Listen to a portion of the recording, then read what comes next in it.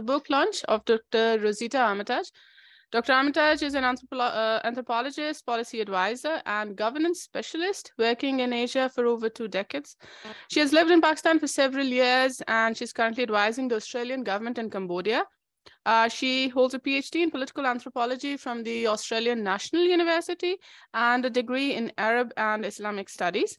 In today's talk, she'll discuss her book, Big Capital in an Unequal World, the Micropolitics of Wealth in Pakistan. And I'm really excited to have her here because most of you have already reviewed this book. So we're expecting a very lively audience full of questions. The book, for those of you who have not read it yet, the book examines the networks, social practices, and marriages of the elite in Pakistan. And in doing so, it explores the ways in which the elite builds and sustains power and inequality. The book draws on 14 months of ethnographic study with elite business persons, politicians, their families, senior bureaucrats, who've had a little bit of a talk about bureaucrats being elites or not, and regulators in Pakistan. The book was recently published in February 2023 by Liberty Books. Dr. Armytage. Thank you so much, Dr. Mariam. Assalamu alaikum. It's a pleasure to be here with you all. Thank you so much for coming to this conversation. Let me see if this is working. Let me know if you can't hear me well, and we'll see if we can change the microphone. I'm not sure if it's amplifying. Okay. But today I'm going to talk about how wealth and power is captured and guarded. And I'm going to begin to answer the question of why does economic and social inequality persist to such a great extent in so many parts of the world? And I look at this question through the lens of Pakistan. I argue that we cannot seek to understand social and economic inequality without understanding the lives of the top 1% of wealth owners and the histories, relationships, negotiations, and conflicts that have caused this group of the social strata to amass enormous wealth and privilege, while broad swathes of the general population continue to suffer. As I will discuss in the next 40 minutes or so, the strategies elite use to acquire wealth and to maintain it differ. A precondition of acquiring wealth is opportunity, and the primary strategies used to maintain wealth are the cultivation of tightly restricted and guarded social networks, engaging in strategic alliance making through elite families through marriage, and seeking exemption from the laws and regulations of the nation.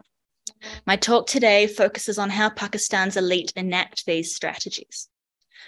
But first, who are the elites?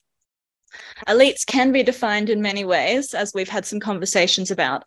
I define the Pakistani elite as those belonging to the families who generate at least US $100 million in revenue per year, the economic and political 1%.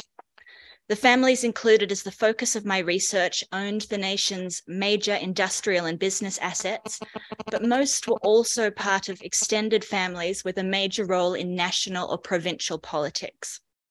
And they also had very close ties to senior-most ranks of Pakistan's very powerful military establishment. Consequently, though all my informants were businessmen, and in a few instances women, many were also prominent politicians or the sons or nephews of prominent politicians. Many were also the sons or daughters of now retired brigadiers and generals.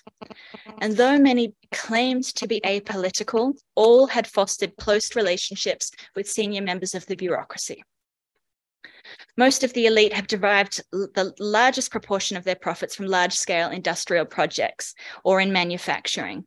And the enormous profits that have been generated emerged from the opportunities inherent in the classic industrializing society, where workers' salaries and political representation are commensurately low.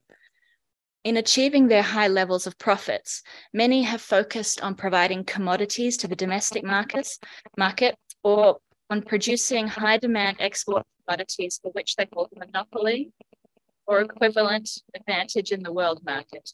The disparities in wealth that have emerged in pursuing these forms of economic growth are astounding.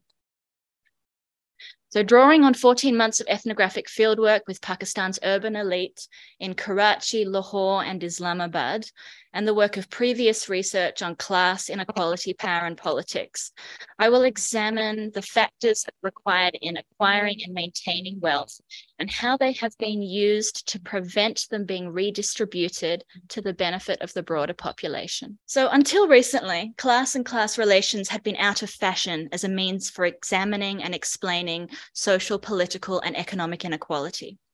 Starting from the 1980s and the decline of the industrial working class in the West, class began to be used much less frequently to explain other aspects of social organization, including relations of power, wealth, kinship, gender, and ethnicity.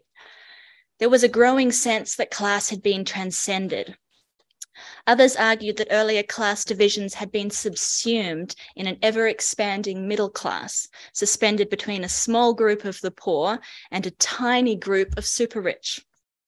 In the context of this large and amorphous middle class, many felt that analyses of class relations were no longer relevant to understanding processes of power, development, and social inequality. And some scholars went so far as to argue that class is dead. South Asia scholars further argue that the concept of class reflects a Western-centric view of the world that was unsuited to South Asia. The Indian scholar Chakrabarti argued that traditional Marxist class analysis was inappropriate for understanding power and inequality in India and by extension across South Asia.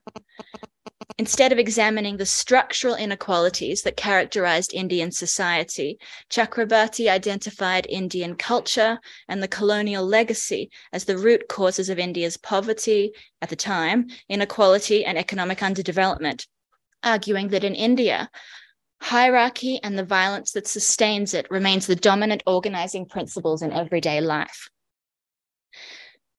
The enormous public interest that emerged following Thomas Piketty's 2014 analysis of global wealth inequality demonstrated the renewed public appetite for examining the relationship of class to wealth inequality.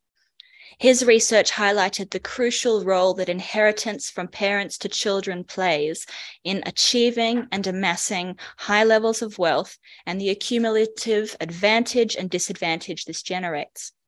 Once more placing family and kinship relations at the center of discussions of wealth inequality. And this is a point on which we agree. Traditionally, the scholarship on elites has been divided by those who follow a Marxist understanding, defining groups in relation to their role to the means of production, and the social dominance or subordination this relationship determines, and those who follow a Weberian definition of status groups, which conceptualize elites as defined by the power and resources they possess. Both groups agree that elites are a group possessing power and resources, authority over others, and that they occupy the apex of the social hierarchy. Detailed descriptions of who the elite are have also varied widely. Sociologists have tended to reduce class to a set of indicators based on income, ownership, debt, and consumption, and other scholars have focused more on class consciousness, shared class opposition to others, and the way that people self-identify. But across disciplines, elites are widely mischaracterized as a monolith, as the bearers of injustice, and as a faceless, self-serving, venal, and corrupt group who actively seek to undermine all reforms they view as opposed to their own interests. At their most simple, elites are those who are able to realize their will even if others resist it. And elites make many people very uneasy. They are uncomfortable with their casual privilege, and even more disturbingly, so little is known about them and about the way that they live their lives. My research and my new book looks underneath the cover to see how elites in Pakistan have emerged, how their behaviors enable them to accumulate wealth and power, and how these actions perpetuate inequality. It also humanizes this group, revealing the personal ways that power is exercised in practice. So I'll now turn to the defining features of the acquisition of wealth in Pakistan, instability and conflict. In most countries, the accumulation of wealth is at least in part closely intertwined with the activities and policies of the government. In countries like Pakistan, the central government distributes economic privileges to shore up the political factions by which it is supported.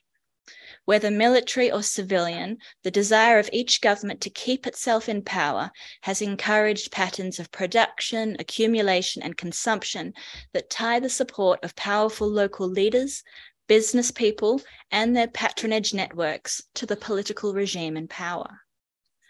Pakistan provides a compelling case of elite power in the contemporary capitalist world.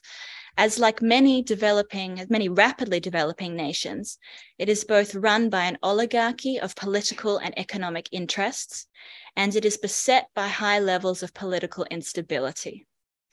This instability is largely generated by competition and conflict within the oligarchy of ruling families, as individual leaders and their families jostle for power.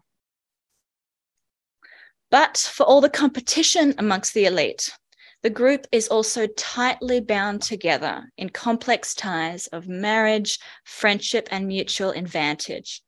And there is an tight interlinking of the business, political, bureaucratic, and military spaces within these families.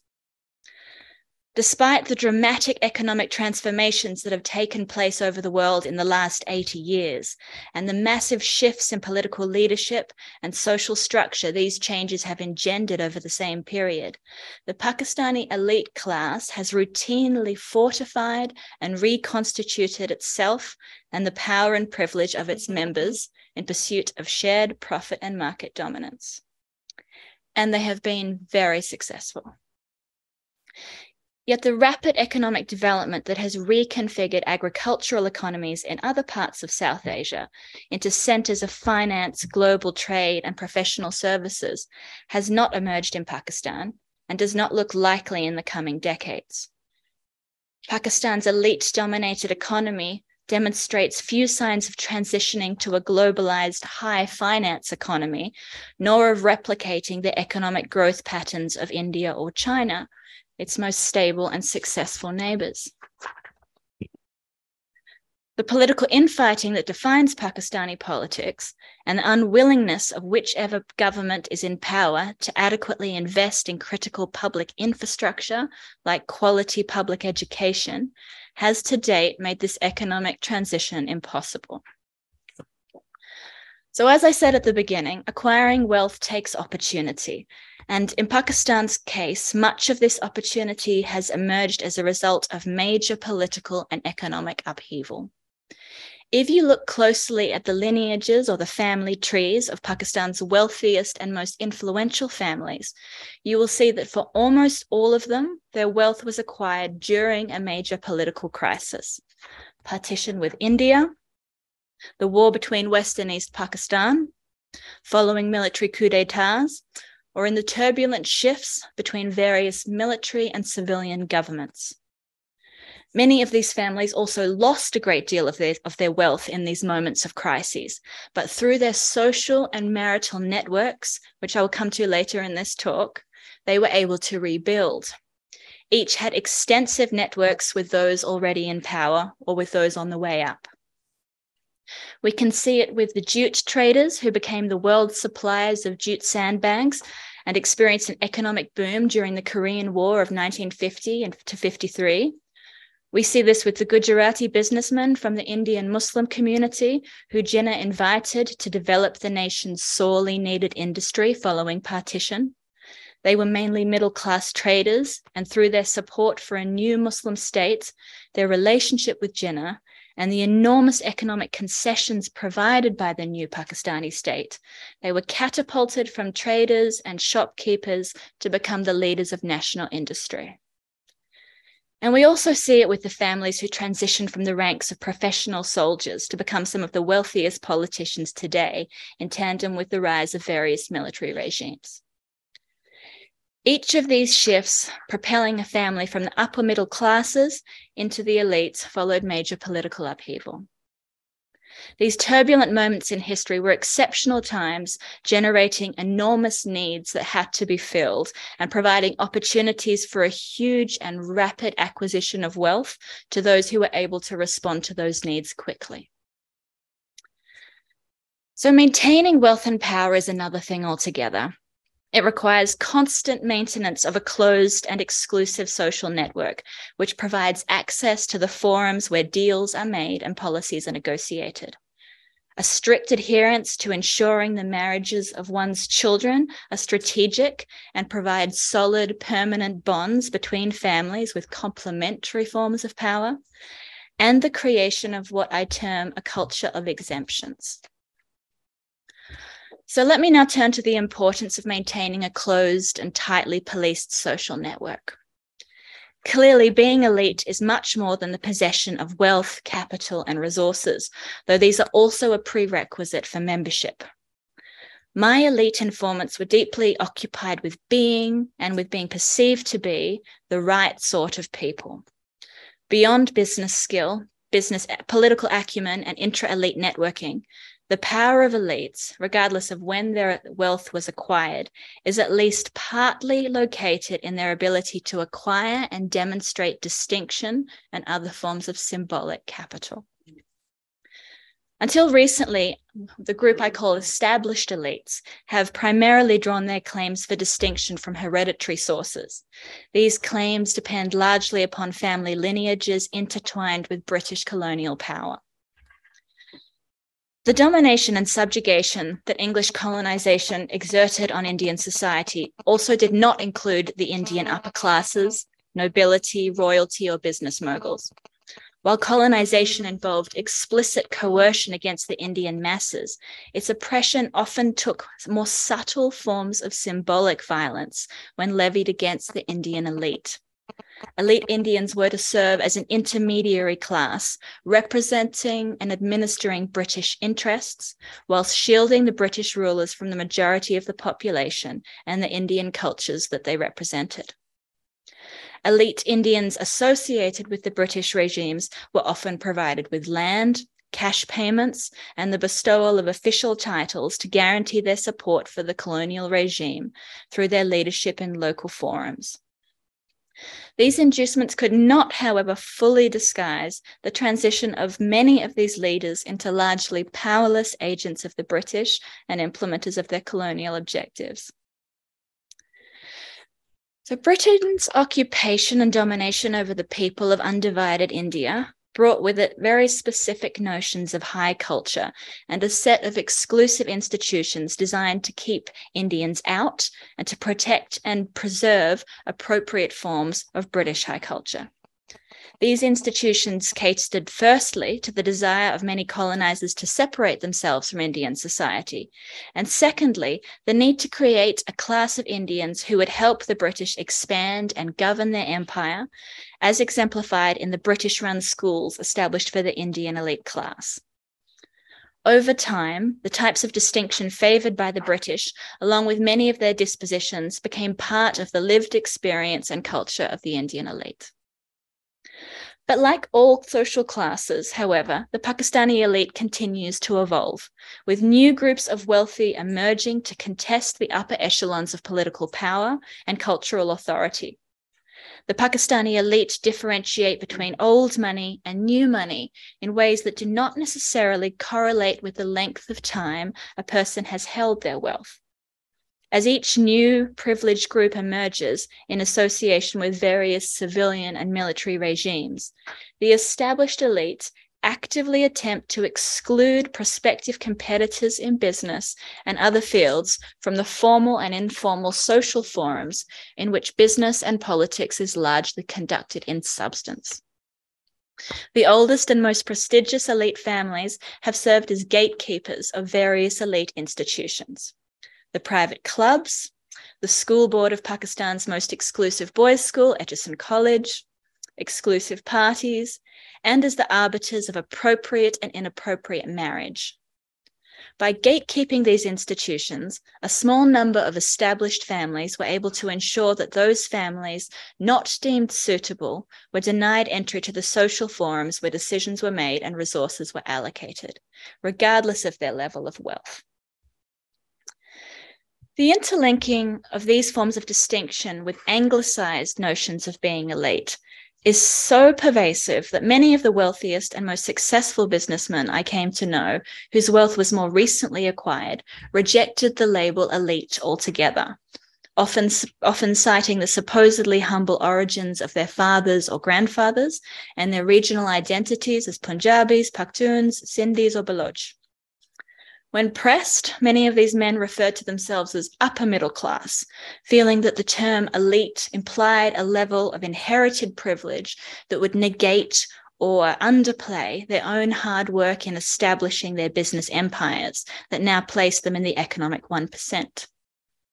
These groups tended to associate their position of economic, social, and political influence not with inherited privilege, but with a host of positive moral characteristics, including integrity, hard work, and determination. Along with hard work, however, the fortunes of these families were often tied to the rise of other powerful institutions in Pakistan.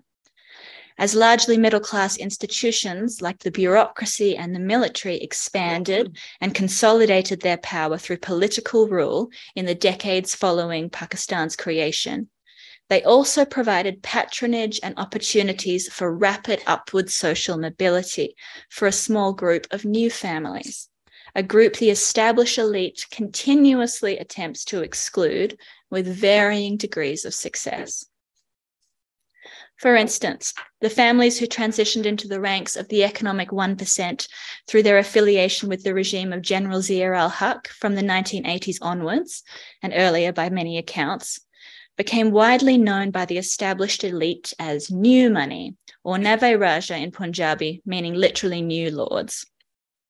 Many maintained close ties with the military regime, either through personal kinship ties, as the close family of senior, now retired personnel in the Zia regime, or through the maintenance of mutually beneficial business partnerships established during the military regimes of General Zia or later General Musharraf. And the established elite often pair the terms Nave Raja and new money with the term Paindu, critiquing what they see to be a lack of sophistication among the new rich. The more recently a family acquired its wealth, the more negative the association of the established elite, and the more critical the descriptors are used to explain their rapid rise in wealth. The terms Nave Raja, Paindu, and new money are most often applied by the established elite to families who break one of two taboos: the taboo against acquiring money rapidly, and that of spending and displaying wealth in an ostentatious manner. Both of these rules replicate the class structures in colonial Britain: a prohibition against attempting to rise above one's station unless undertaken discreetly and cross-generationally, a distaste for ostentation, and an aversion to those who have not acquired the full range of elite dispositions. So a split emerged largely between families who had acquired their wealth prior to or in the first few decades of the new Pakistani state, and the new money families who transitioned from the middle classes into the uppermost tier of wealth from the 1980s.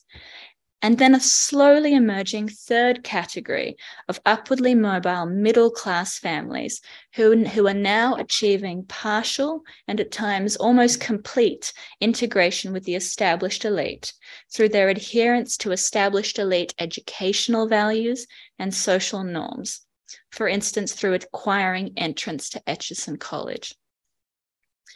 As Nave Raja elites obtained influential roles in business, politics, and the military, the established elite began to employ screening techniques that limited their access to political power and decision-making forums. The highly rigorous and also highly subjective screening processes employed at the nation's most prestigious social clubs served to verify whether a new money elite is the right sort of person. If they're accepted at the Sindh Club, the Boat Club, or the Punjab Club, then they are. The relationship between individual elites is also critical to their wealth and power. Social relationships between elite men and women are used to reinforce their power and privilege by creating closed social spaces that are not accessible to those outside the elite. This happens in elite schools, social clubs, and in private parties. The importance of these social relationships was summed up well by one of my informants, who I call Zahir, the owner of one of Pakistan's major media houses. He lifted up his phone to show me his phone directory and proclaimed, "To be successful in Pakistan, you need affluence, connections, parties, socializing. I keep a budget for entertaining and parties. I know everyone. I have all the powerful big boys on my speed dial. The Prime Minister, the Chief Minister, the head of army operations for the whole of Punjab. Anyone who is big enough has access to these devils. My family is responsible for 15% of the parties in Lahore. For those who matter, that is. It is only a handful of people who host these types of parties. All the who's who mingle at these few people's houses." There was certainly hyperbole in the bragging above, but given Zahir's economic capital, his position as son of one of the country's most well-known and widely respected Punjabi politicians, and as one of the people best positioned to shape the public national discourse through his role in the media, it was not an outlandish claim. Like most powerful Pakistanis, his power did not come only from his economic or professional position, but from the cultural capital inherited from his family and from their reputation in politics and business. And it also came from the network he actively cultivated through socializing, hosting parties, and strategic alliance making through marriage. These cultivated relationships are then used to overcome obstacles to their business and political success. These friendships can be based either on emotion or be developed with the primary purpose of gaining access to social or political resources. Most often they are a combination of the two. The hosting and attendance of dinners, parties, and events with other powerful and politically influential elites form a critical component of how elites create and strengthen relationships with other elites from across Pakistan's business, bureaucratic, military, and political circles. Another of my informants was very skilled at cultivating social connections for economic advantage. He hosted regular garden parties attended by generals, members of the ISI, senior bureaucrats, journalists, any kind of person who he thought it would be helpful to know at some point in the future. He described how he would develop a party list around one or two guests who he expected to need a favor from at some point in the future. This way, he had government officials and others dining at his home before they even needed to consider whether to issue him a contract, to assist him with a clearance project, or to assist with a security challenge. He did not see the entertaining as a bribe, but as a lure to create a debt that would need to be repaid at some point in the future. These enjoyable social activities and sharing of valuable knowledge create an inner circle of trust in which to strengthen existing friendships and cultivate new acquaintances. Like the nation's elite social clubs and schools, these forums provide an opportunity for the elite to identify one another, to reinforce social hierarchy, to share information, and to facilitate the introductions that broaden and enable political and business opportunities. The second process used to maintain and protect wealth and power is strategic family making. Kinship and family relations are central to the reproduction of elite families all over the world, not just in Pakistan. In Pakistan, where political crises have been frequent since the nation was founded, marriages increase the ability of families and individuals to adapt and to respond to rapidly changing political and economic circumstances. Marriages among the elite, as among all other classes, are used to create bonds between families and to reduce vulnerability to the threats of economic competition and reputational damage. Different families utilize different marital strategies to shore up their power and influence. Some follow various forms of cousin marriage in an effort to keep wealth within a family line and to reduce tension between family members as wealth is divided. But many other families have chosen to wed their children to families with strong military connections, given the preeminence of Pakistan's military and economic and political life. For businessmen, marrying their son to the daughter of a general is advantageous, both during the general's active life in military service and following his retirement. A father-in-law with close ties within the senior ranks of the military may be able to facilitate any number of advantageous military contracts, assist in solving legal disputes, and will be well placed to make useful introductions and recommendations to others in their social circle, particularly following their retirement, when the constraints imposed upon the behavior of military personnel are considerably relaxed. I explore the role of marital bonds between families in detail in my book. And finally, we come to the culture of exemptions. An undeniable particularity of Pakistan that has enhanced the degree to which its elites can accumulate and expend political and economic power is the volatility of Pakistan's political system, the porousness of its legal and regulatory system, and its highly deregulated market, which gives largely free rein to the nation's most powerful families. Like the broader global elite to which they belong, Pakistan's elite have a great aptitude for navigating the restrictions of the domestic and international laws and regulations which seek to impede their ability to accumulate assets and maximize profits. The Pakistani elite both determine the political and economic structures of their country, shaping its rules, regulations, and institutional structures, and also live outside of the confines of these rules and frameworks, navigating and circumventing the laws and regulations that go against their interests. Further, their role in shaping these laws, regulations, and institutions, and undermining their impartiality and predictability has actively manufactured the social and economic inequality which enabled them to reap enormous profits disproportionate to those accessible to the general public. My informants saw themselves as outside of and above the Pakistani class structure and outside of the laws and regulations that organize, constrain, and sometimes protect the rest of the Pakistani citizenry.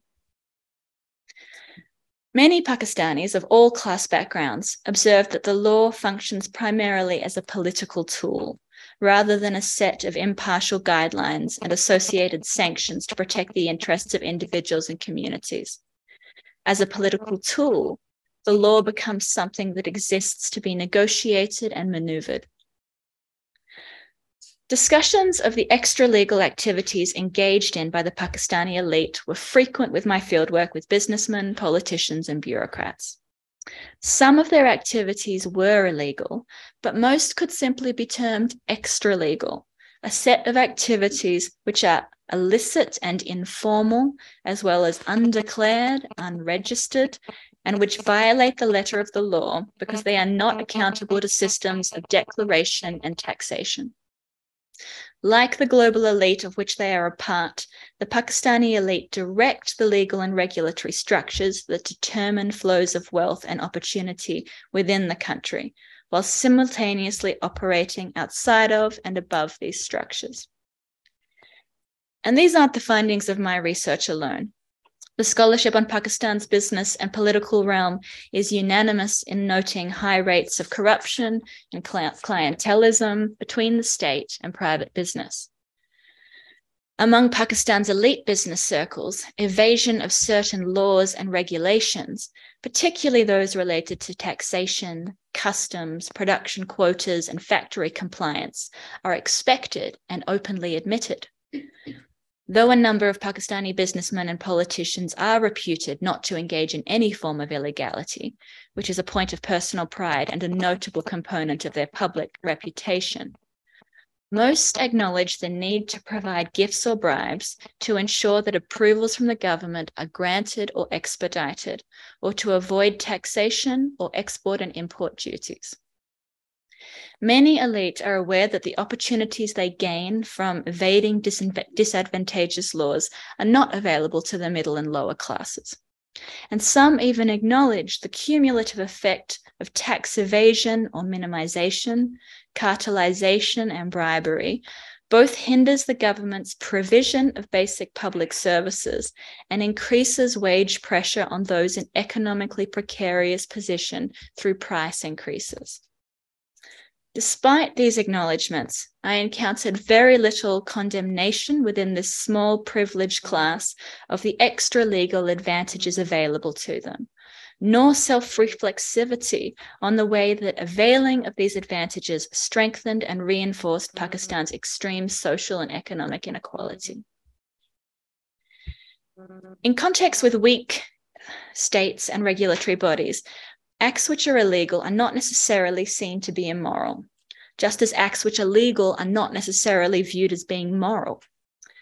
Many elite businessmen describe the appropriateness or inappropriateness of their behavior in business, as well as in their social and family lives, by whether or not it would be perceived by the public or by their elite peers as badnami, an act that is disgraceful, dishonorable, discrediting, and entailing a loss of reputation, or as izzat, an act which is honorable. In shaping their moral discourses in these terms, business elites shift their perceptions on illegality from potentially badnami behavior to that which could be understood as izzat. Often they did this by engaging in highly visible acts of philanthropy or religiosity, such as the Hajj. Engaging in extra legality was not seen to be intrinsically immoral or personally problematic, as long as a morally sound justification could be provided. The ends justified the means. As such, the business elite circumscribed a number of laws governing business with impunity, and a sense that doing so was justified and necessary to ensure they remained competitive in the marketplace. The Pakistani elite operate in a historical context of massive political and economic instability that has frequently demonstrated the state to be capricious and for its laws and regulations to be applied in ways that are highly variable and often personally vindictive. The betrayal that they had experienced at the hands of certain individuals or government regimes, the turbulence engendered by major historical events, and the oscillations in policy caused by shifts in regime was a key component of many elites' personal family narratives and a key component of their rationale for their decision to engage in acts of extra legality. Further, many of my informants viewed those who were able to avoid legal penalties as savvy and well-connected, while those who could not were regarded as politically inept and socially unconnected. In conclusion, these strategies employed by the elite actively exclude the broader population from the benefits of economic growth. They do this as it enables them to capture a much larger piece of the pie than a more even distribution of wealth would enable. Some economists or development practitioners like to say everybody wins from economic growth, or everybody wins from inclusive economic growth. But that is not correct. More people benefit from inclusive economic growth. The middle and lower classes certainly benefit, but the elites don't benefit from distributing the benefits of economic growth more broadly. The benefits of inclusive economic growth relate to the development of laws and policies that protect individual and group rights and create a level playing field for business, to creating infrastructure like roads and public transport that enable regular people to travel more easily for work and education, and to the creation of things like quality government-funded schools and hospitals. Elites don't need these things. They have Land Rovers to bypass poor roads, funds to send their children to Etchison and Lums or abroad, and access to airlifts and hospitals in Dubai. Sharing wealth equitably reduces the extremity of their own wealth and curtails their ability to wield political power. So as they don't benefit from processes that distribute wealth and opportunity, processes like incorruptible legal systems, effective and proportional taxation focused on large business and taxing inheritance, and free quality education, they don't invest in these processes. And more than that, they undermine them. They undermine these systems by offering informal payments to legal clerks and judges, by sending threatening messages to watchdog institutions, as I talk about in the book with the case of the National Accountability Bureau, and by calling on favors to ensure their imports and exports are expedited and don't rot in the docks, rather than seeking to strengthen the customs system or develop a legal and governance system that can't be manipulated by each new regime in power. At the risk of ending my talk on a bleak note, I'll share one final point.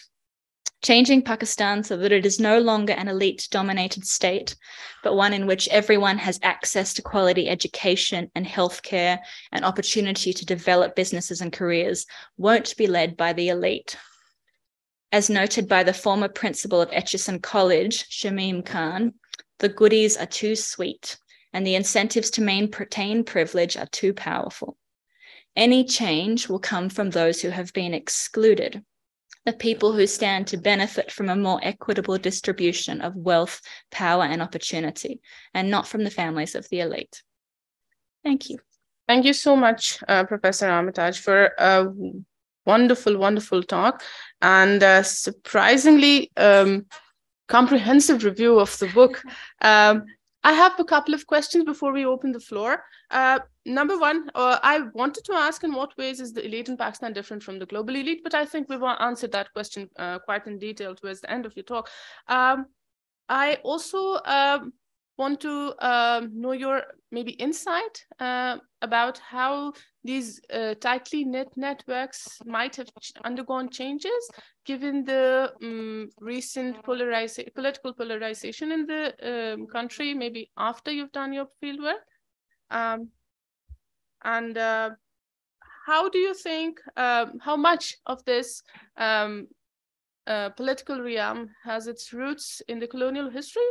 Not just in terms of redistribution of wealth during the colonial times or right after the colonial times, but also in terms of the sociology of power, in terms of how the non-elite or those outside these power structures respond to power, and how much of this is or can be attributed to the colonial history? Well, I mean, I need to go and do a second round of research, I think, to see how things have changed in the last few years. But based on some conversations with elites I know and other political commentators, it does seem that there may have been a bit of a shift in the last few years in elite social spaces in terms of, as you mentioned, this political polarization which has emerged following Imran Khan's leadership and PTI. And I've been really interested in understanding how that's changed, because when I was doing my research, I would attend these elite gatherings, and there would be senior political leaders from each political party, and they would be making jokes with each other. They would be critiquing each other's policies. They would be laughing. During the day on television, they were fighting venomously. And then in the evening, it was all jokes, including with PTI supporters at that time. And from what I understand now is that polarization, particularly on the PTI supporter side and against the other more established political parties, has created a quite significant divide where it is no longer acceptable or appropriate to joke around in the same way, and where the tension is very heightened. A number of people have told me, I can't talk about politics with my friends on the other side anymore. We have to avoid this topic. We're still friends, but we can't talk about those things. And that wasn't the case when I did the majority of the research for this book. So I'm interested in learning a bit more about that, but that is a major shift that has occurred in the last 8 years. Because that's definitely not something that I observed in 2014 and 15. I think your colonial origins question is harder. And I'm not sure that I can do it justice. It'd be interesting to hear sort of more from you on your thoughts on that. Obviously, the way that the elites are structured and the established elite are structured as an enormous colonial legacy, which I talked about in this talk to a significant degree. And the places where you see that the most starkly are the private clubs, particularly in Lahore and Karachi. I have never been anywhere more British, including England, than those clubs. It's quite remarkable, and the way people dress, the way they speak was like this epitome of Britishness.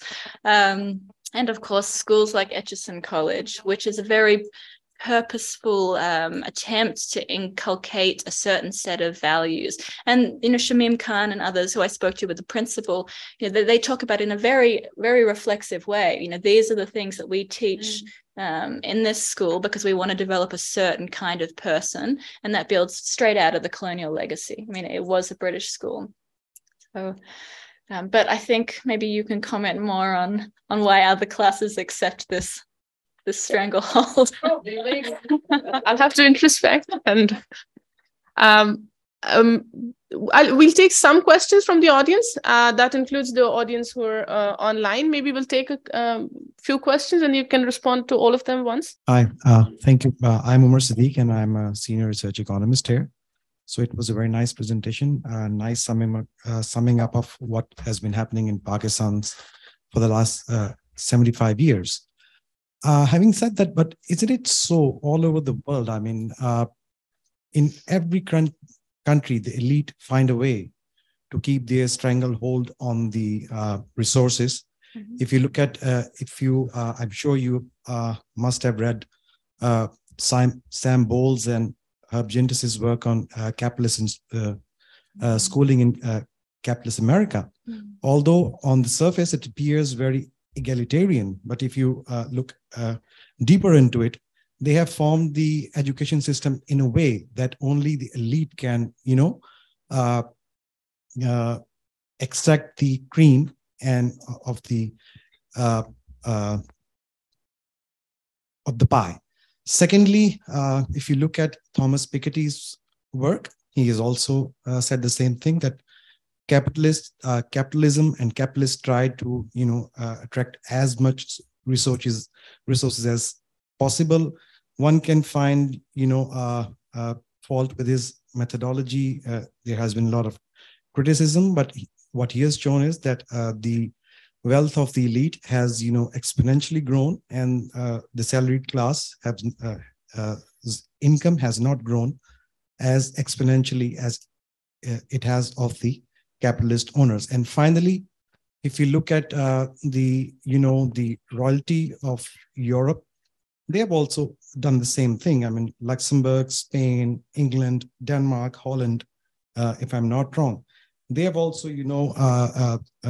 belong to the same family. So in Pakistan, admittedly, it has had more than other countries. It is a small clique that, enjoys the benefit of a much smaller pie. But that is the inherent quality, you say, or inherent whatever you want to say, of the capitalism, that only a few are able to, attract it towards themselves and, share the pie with a smaller group of people. Thank you. Can I actually answer before we go one by one? It's like better to engage as we go. Thank you. That's a really good question. And really important point. I think that we can say that, yes, there are characteristics to the elite worldwide which are the same. You can see this, as you said, you can see this in the US, you can see it in Australia, where I am from, you can see it in the UK. Elites will protect their privilege at any cost. They will marry within that group, they will socialize within that group, they will be educated within that group. And that's a very natural thing, to want to maintain your power and your privilege. But as I mentioned, I think what is interesting about Pakistan is that it's in some ways an exaggerated example of what happens with elites in other countries. Because the legal system is so porous, because it is so open to interference from each political regime, the protections for other business leaders or for middle class people, for anyone, are very weak. And as I said, many of my informants would talk about this justification for their illegality or other kinds of behaviors because they felt that the state had preyed on them in various regimes. They had acquired a large amount of money and then it had all been taken away from them when a new regime came into power. So that makes Pakistan a bit unique in those ways. And there are other countries that have similar things, but also the enormous instability that I talked about does create a lot of opportunity for those who are willing to engage in risk, in investing and in business making. So for those who have a tolerance for risk, they can make enormous profits which aren't available elsewhere. I think on the education system, that is very much the case. I think the US is one of the most unequal societies in the world. And if we look at the Gini coefficient, the US is right up there. So we have to be careful with not putting any of this in opposition to like the developed West. The US is not by any means a good practice example or anything that we should be aspiring to. The inequality is so deeply entrenched in their systems that it would be hard to break out of it, despite all the regulations and the laws that exist. And then I think just lastly, to your point about the natural outcomes of capitalism, I think we actually had an interesting conversation yesterday with Dr. Nadeem Saab as well about what are we looking for? Are we trying to eliminate inequality? And where I come to is we can't eliminate inequality. We can never eliminate it, right? Inequality of outcomes will never be achieved in its foolhardy to try. But what we can ensure is equality of opportunity. And that is something which isn't currently available in Pakistan. And it is something that the elites have a role in perpetuating. So if we go for that opportunity rather than the outcomes, I think we can be a little bit more productive. Thank you. Thank you very much, Dr. Osman from CAS.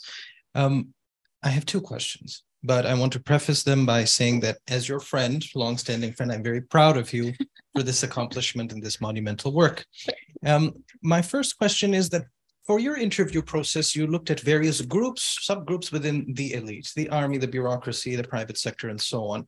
So if you look at it in a groups level analysis, which group did you find for your interview process was the most forthcoming, most honest, most divulgent, and which is the least forthcoming among them? The second question is, you made a very important point about self-reflexivity. We would in Urdu say कि इनको एहसास नहीं, they have no sensibility about what they do. So which of the groups did you find was the most self-reflective and which was the least self-reflective? Thank you. Thank you. Thank you, Osman, for asking that question, because it actually brings me to another key finding of the book. And this is one of the things that I discovered while I was doing, and I was focused on the business elite. And that was my sample as an anthropologist. We focus on one small community and we delve into that community. But as I got into this research, it became completely apparent that there was no separate business elite, political elite, military elite. They were entirely integrated. So when you ask that question, both of those questions, I couldn't actually say with a great deal of clarity which was more forthcoming and which wasn't. When you look at their family trees, you can see that there are military connections all through the extended family. There are senior bureaucratic connections at certain points in their history, and there are political connections. And even within, one generation, like people will talk about, I encourage this son to go into the military. I encourage this son to go into politics. I encourage this one to run the family business. So actually, it's one group. We're one hot mess. Yeah. Well, right. And in terms of how forthcoming, so again, like there were families, like nuclear families, which were more one or the other. I should preface it by saying that I did not do any interviews with any active military families.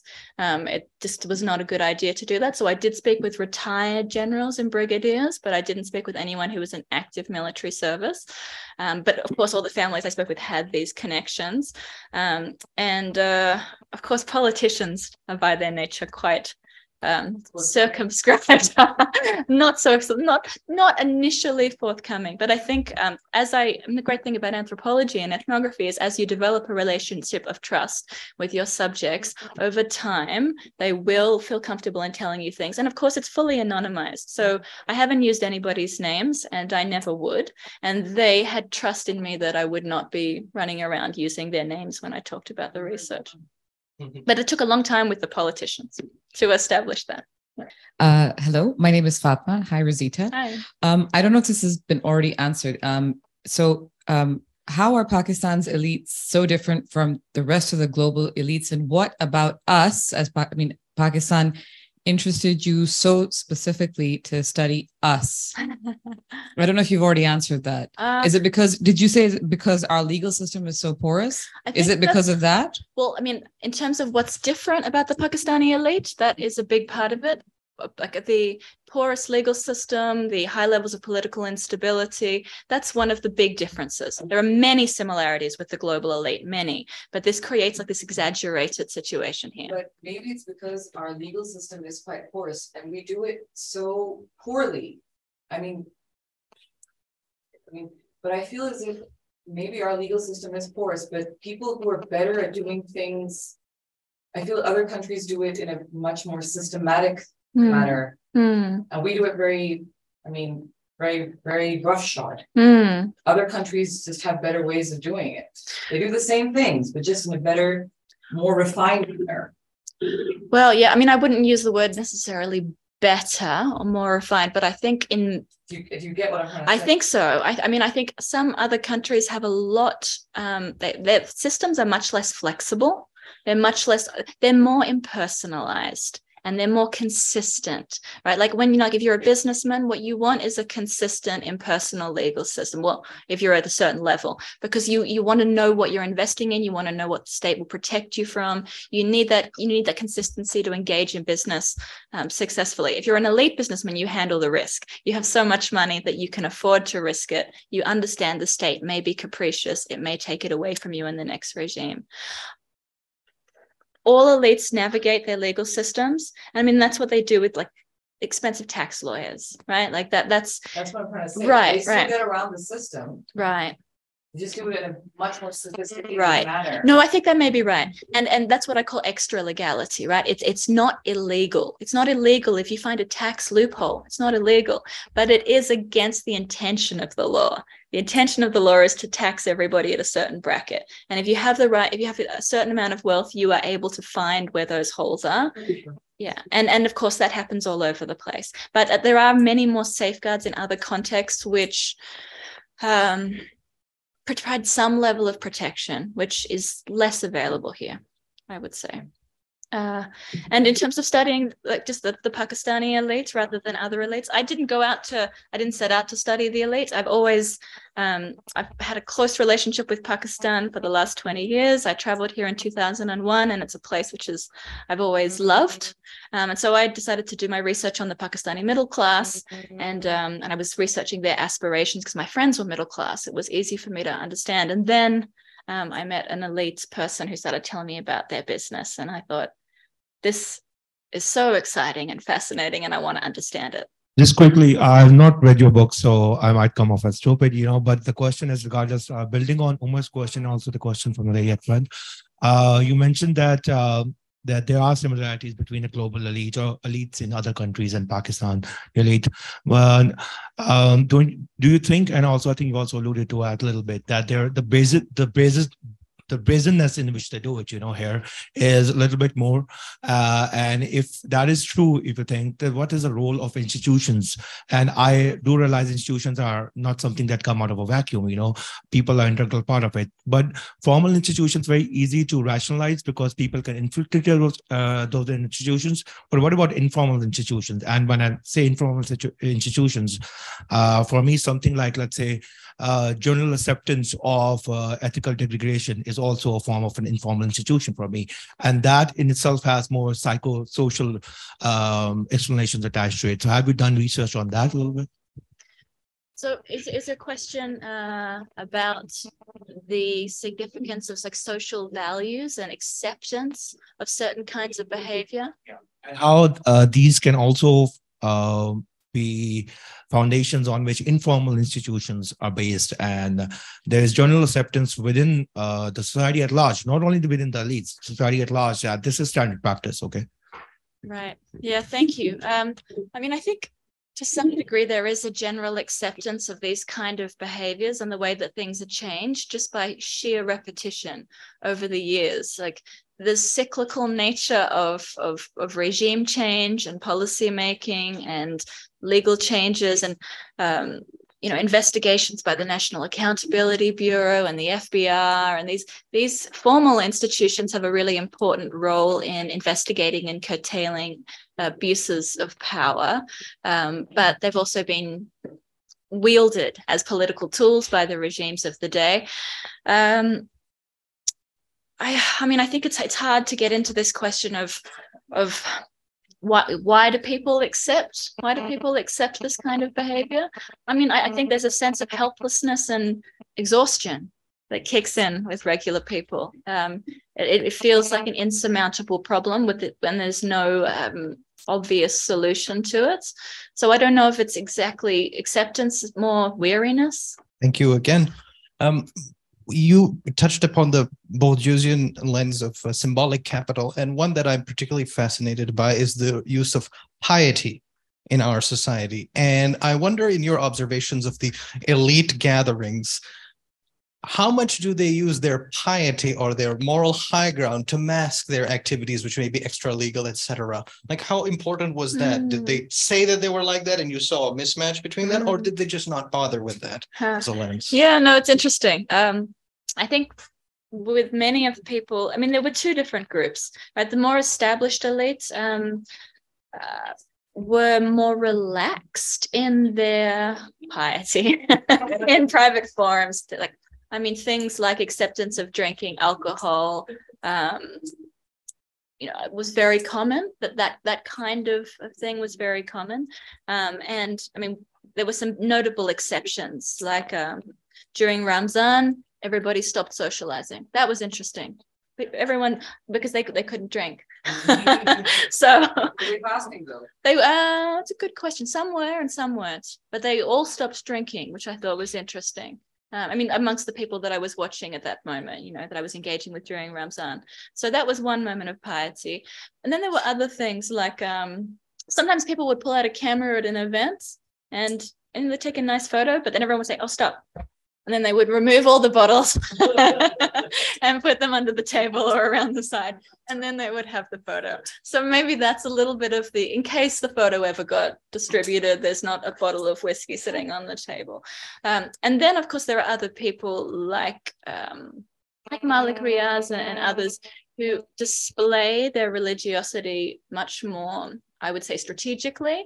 A lot of press coverage of going on the Hajj and a lot of press coverage of big philanthropic donations to hospitals or to other places. That isn't to say it isn't also felt. There was some, especially at the tier below what I was researching, there were some very genuinely religious and adherent business people that I met with who were much more pious in their daily activities, but that tended to be slightly below the level that I was looking at. Yeah, just a quick question, and thank you so much, Professor, for this. This is tremendous. I have two questions. One is on dependency theory. What are your thoughts on how the sort of international global bureaucracy what is their dynamics? And because Pakistan has always sort of functioned as a rentier economy, a rentier economy. So one of the main ways they derive their sort of wealth and so on is through sort of by sort of extracting resources from the global economy through international financial institutions, donor agencies, and so on. And so what are your thoughts on that? And my second question was on the idea of equality of opportunity. I don't think that is necessarily a sustainable sort of solution, because and this is sort of, we talked about class analysis. And so the traditional Marxist perspective on this is that regardless of how much you sort of pursue democracy and you sort of democratize your institutions and you get rid of the pathologies and so on and so forth, you will still sort of see that inequality. It'll still sort of be bourgeois rule in the final analysis, right? So do you see a sort of a sort of horizon beyond that? So those are the two questions. Thank you. Thank you. Well, dependency theory and the rentier economy is quite outside of this research, but it is something I've also worked in international development for quite a long time. Your question was broad. What do I think of it?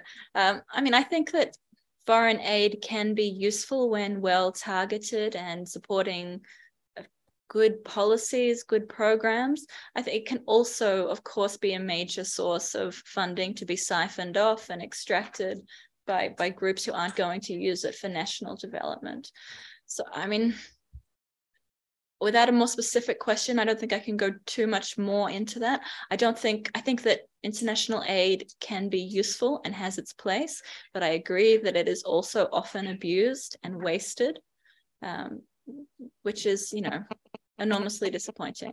Because one approach that could take is like they have particularly after the neoliberal period. They want to see that you're sort of following through on the prescriptions that they've assigned you and so on. Right. They can sort of go beyond that and also sort of push for democratization of institutions and society at large. And how well has that gone when the US has tried to do that?